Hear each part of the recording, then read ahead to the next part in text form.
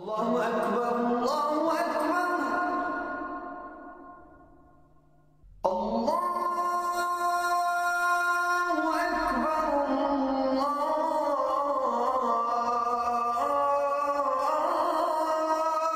Akbar.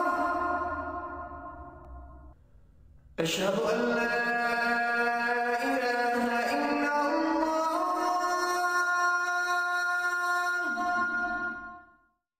Bismillah ar-Rahman ar-Rahim.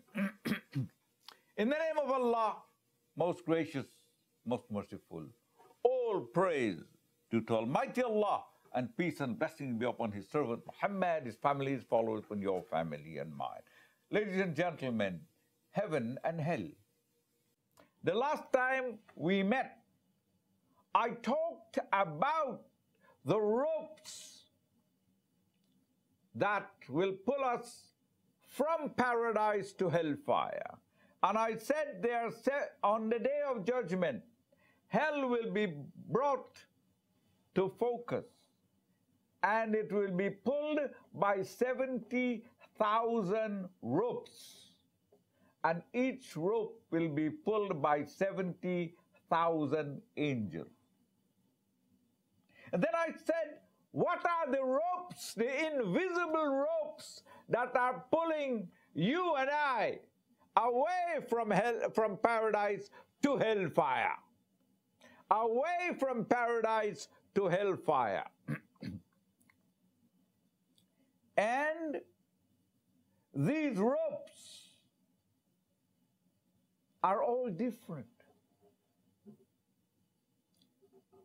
One of us will have a rope wrapped around him or her that's called alcohol. Another rope will be drugs. Another rope will be gambling. Another rope would be adultery or fornication. Another rope would be riba. Another rope would be lying, cheating, beating up people, stealing. There are millions and millions of ropes that are there waiting to be wrapped around us to pull us away from paradise to hellfire. And I said that Allah subhanahu wa ta'ala is the most merciful. He said, this day I have perfected your religion for you. اليوم أكملت لكم دينكم وأتممت عليكم نعمتي ورديتكم الإسلام دينا. This day I have perfected your religion for you. Perfected it. Completed my favors upon you and chosen for you Islam as your religion. In this religion of Islam, you and I exist. And those of us who are not in Islam, I invite you to come to Islam. And it's easy. If you want to become a Muslim, you want to convert to Islam, just repeat after me. In the name of Allah, most gracious, most merciful, I hereby believe that there is no other God but Allah. And Muhammad, peace be upon him, is a messenger of Allah. Let me repeat that. In the name of Allah, most gracious, most merciful, I hereby believe that there is no other God but Allah. And Muhammad, peace be upon him, is a messenger of Allah. If you repeat that, and you're not a Muslim, and you embrace Islam, all the sins that you have are gone. And it's like you're born anew, sinless. You're better than myself and the millions of Muslims who live in or born in Islam or already in Islam. The minute you accept Islam, all the sins are gone. And when you do good, and a born Muslim does the same good, you get twice the amount of blessing as a person born Muslim. Why? Because you came into Islam. You're given double the rewards for the same good as a Muslim born Muslim. The mercy of Allah subhanahu wa ta'ala. Islam tells us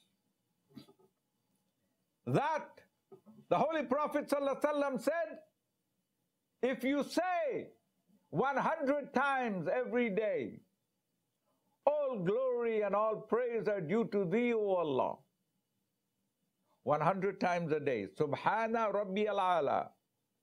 Understand every word of that. Subhana Rabbiyal Ala. All glory and all praise are due to thee, O Allah. 100 times a day. Allah subhanahu wa ta'ala will forgive you the sins even though they are like the foam of the sea. That means you got mountains of sins. Allah will forgive you. Because when you start saying this, it pulls you to paradise. Another thing is that when the Imam in Salatul Fajr, Maghrib and Isha, 3 times a day, beginning the first prayer in the morning, the one after sunset, and the one before you go to sleep, Salatul Isha. When the Imam says, Waladdaleen, the angels say, Ameen. And if you say Ameen loudly, loudly is the sunnah, not quietly, loudly. If you do say it quietly, you do not obey the sunnah of Rasul sallallahu alayhi wa sallam. And the Imam should say Ameen. Then he has the Ameen. There is an Imam that follows the Sunnah of Rasul sallallahu alayhi wa sallam. If the Imam does not say Ameen loudly, that Imam should be fired. Because that Imam is not obeying the Sunnah of Rasul sallallahu alayhi wa sallam, and he is no Imam. Fire the Imam that doesn't say Ameen loudly. He's doing us a disservice. Imagine, if you say Ameen, and the Ameen matches the Ameen of the angels, all the sins are gone. Who has a right to deny us that? Who has a right to deny us that? Do not let the Imam deny us that right. Fire the Imam.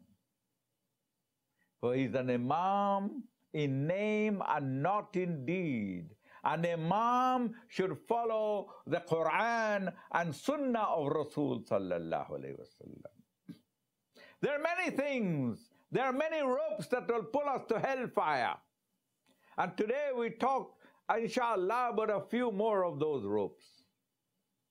The first question on the Day of Judgment is your salat in order? The first question. Is your salat in order? Not what your name is, not who your father was, not that did you die rich or poor. No. It's not. The first question is not anything except is your salat in order? 5 times a day salat. Every day of our lives, since from the time we reach puberty to the time we die, 5 times a day salat. Not 3, not 2, 5. How should we pray? Are there ropes that shaitan can wrap around us in our salat that pulls us away from paradise to hellfire? Away from paradise to hellfire. What are the ropes shaitan wraps around us? We gather for salat. The muazzin gives the azan, the call for azan. Allahu Akbar, Allahu Akbar. Allahu Akbar, Allahu Akbar. Ashhadu an la ilaha illallah. Ashhadu an la ilaha illallah. Ashhadu anna Muhammadan Rasulullah. Ashhadu anna Muhammadan Rasulullah. Hayya ala salah. Hayya ala salah. Hayya ala al-falah. Hayya ala al-falah. Allahu Akbar, Allahu Akbar. La ilaha illallah. That's the adhan. And then the Imam gives the signal to the Muazzin to give the Iqamah.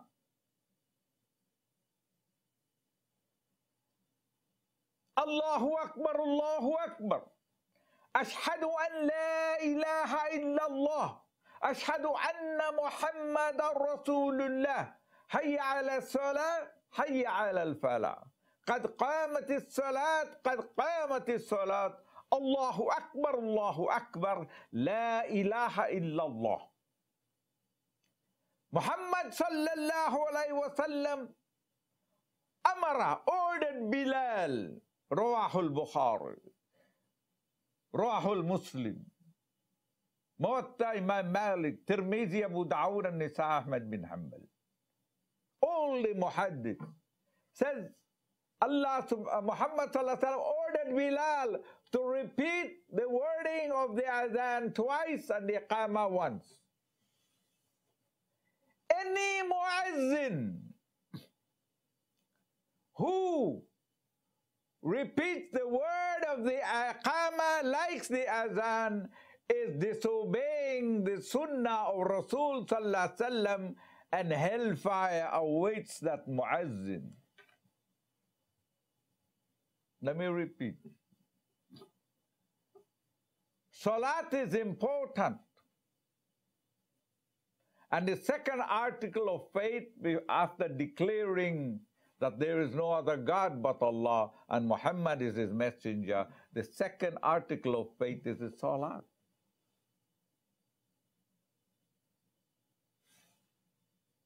Giving the adhan, the iqamah like the adhan, is destroying the call of assembly to worship. قد قامت الصلاة, the prayer has begun, but there are some people that give the iqamah like the adhan. Allahu Akbar, Allahu Akbar, Allahu Akbar, Allah. No, this is wrong. Anyone who call you to prayer and give the iqamah like the azan, you tell him he's not following the sunnah of Rasul sallallahu alayhi wasallam, and hellfire awaits him. But we have many bhaji and couscous leaders. Our leaders are not even worth their weight in dust. They lead us astray. They are the most evil of people that live on this earth. The hadith of Rasul sallallahu alaihi wasallam said, the imams will be the worst people that live on the earth towards the end of the day. Towards the end of this existence, the leaders, the Muslim imams will be the worst people on the face of this earth, because they twist this religion and they feed us a twisted form of Islam, and this is major, major, major, major sin.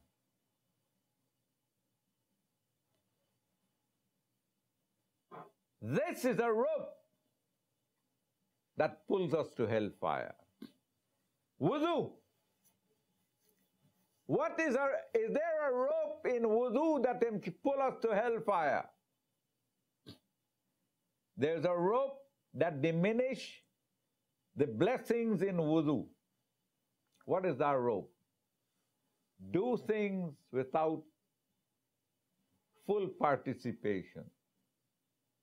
Muhammad sallallahu alayhi wasallam says, our salat, sometimes only 10% is accepted, sometimes only 5%, sometimes 20%, sometimes 30%, sometimes up to 90%, sometimes all.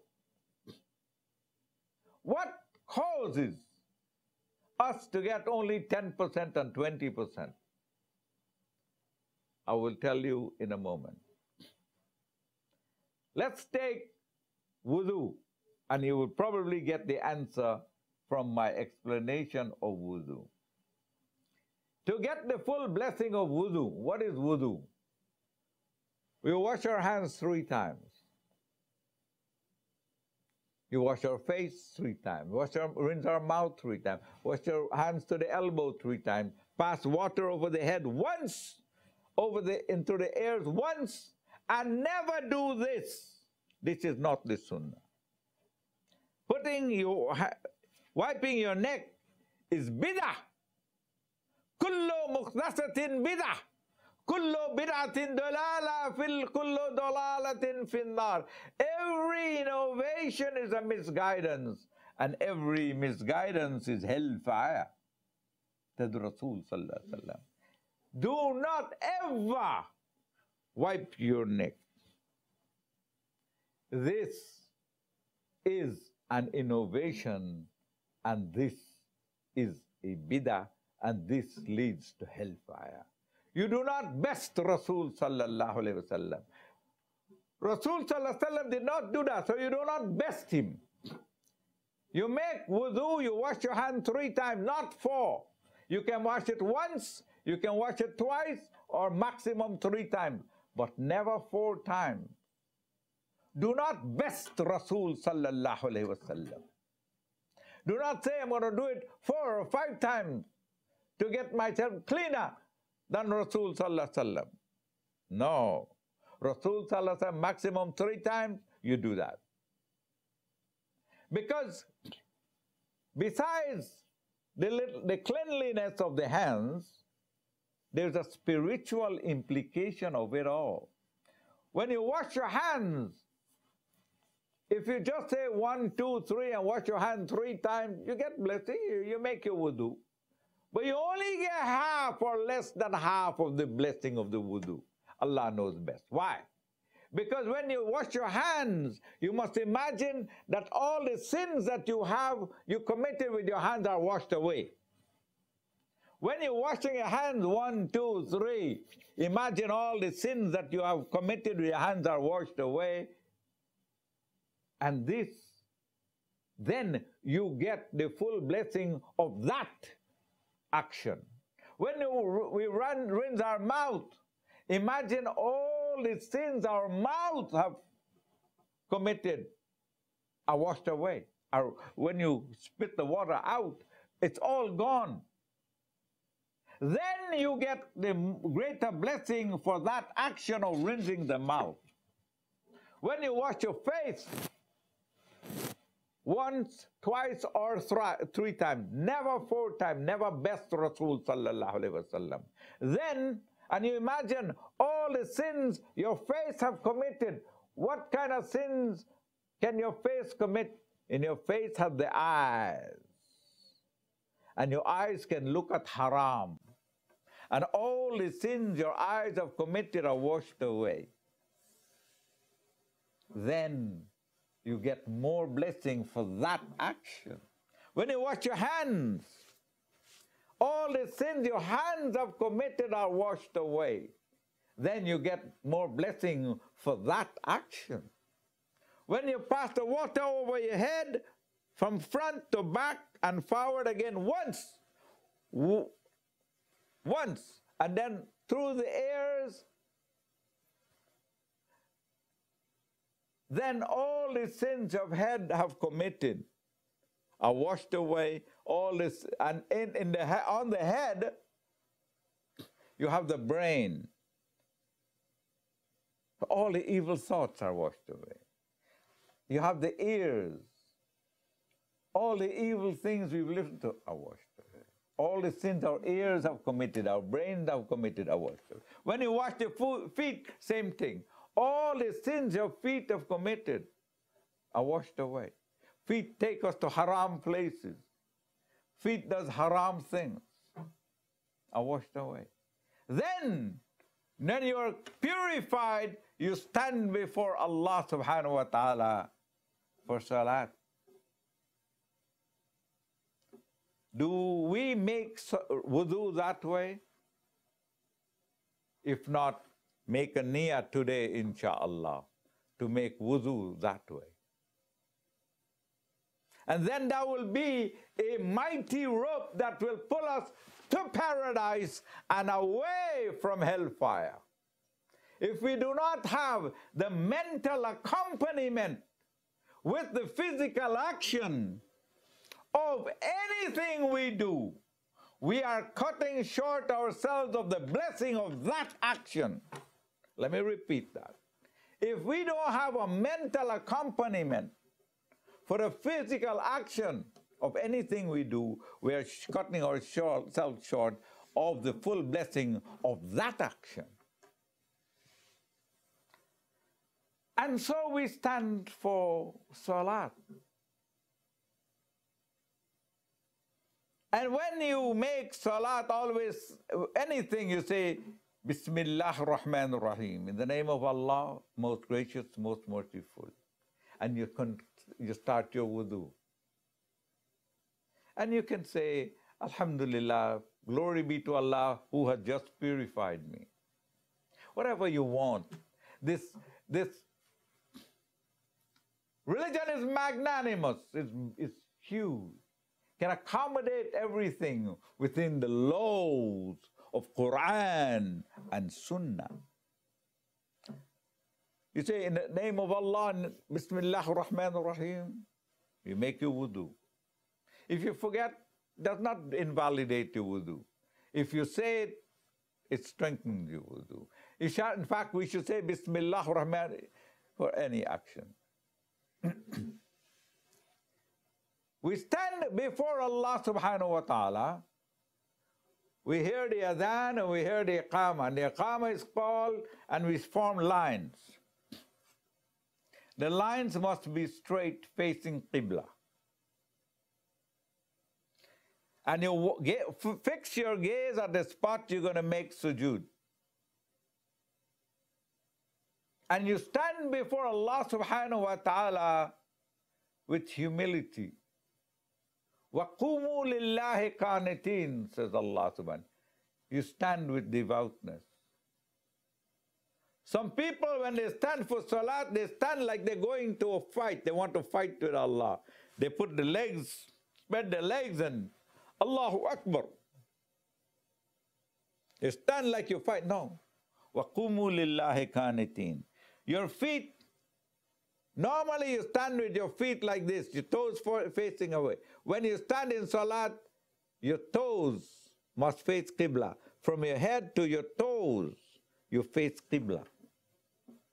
So your heel, when you stand like this, your heel cannot touch the heel of your brother. When you stand like this, your heel can touch the heel of your brother. Shoulder to shoulder, ankle to ankle.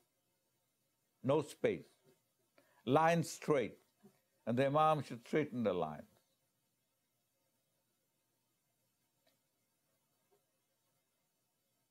Allah subhanahu wa ta'ala says, Ya ayyuhalladhina amanu, la taqrabu salata wa antum sukara hatta ta'alamu ma taqulun.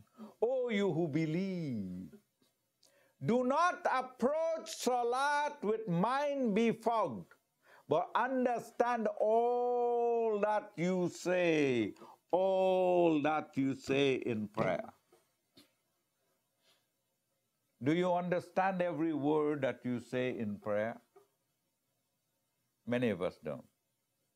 So our salat is deficient. 10% is accepted. If you don't understand what you're saying, how sincere is that what you're saying? You must understand every word, every single word. We should start with Surah Al-Fatiha, understand every single word of Surah Al-Fatiha. When we say Allahu Akbar, we must understand what it means. Allah is the greatest. Where we look, how should we look? How should we posture?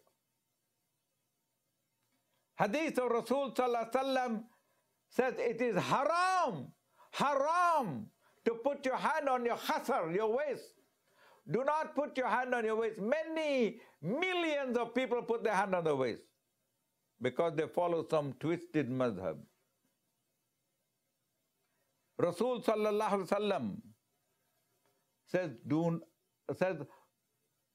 Rawahul Bukhari, that Muhammad sallallahu alaihi wasallam forbid us from putting our hands on our waist. Why? Because shaitan puts his hand on his waist. And if we want our prayers to be accepted, or salat to be, should we copy shaitan or Muhammad sallallahu alaihi wasallam? Listen carefully. Muhammad sallallahu alaihi wasallam put his hand on his chest. His hand was on his forearm, between the wrist and the elbow. Allahu Akbar. Muhammad sallallahu alaihi wasallam did that, and he forbid us putting our hand on our waist because shaitan does that. Should we follow shaitan or Muhammad sallallahu alaihi wasallam? Muhammad sallallahu alaihi wasallam said this: palm facing Qibla. Allahu Akbar. So when we make salat, if we put our hands on our khasar, our waist, then we put a rope around us that pull us away from Jannah to hellfire. If we do the takbir like this, then we put a rope around us to pull us away from hellfire to Jannah. Which way should we do?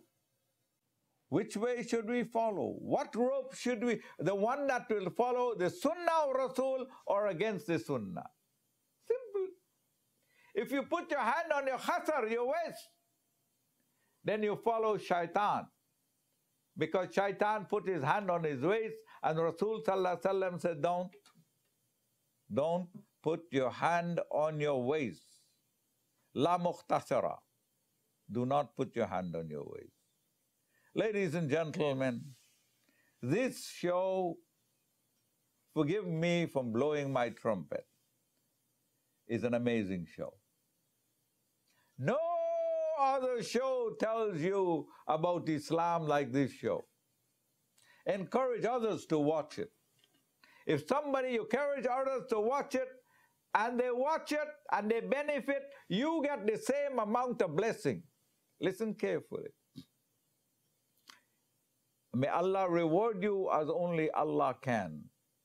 Please support the show $5 a month, $1.25 a week. Assalamu alaikum wa rahmatullah.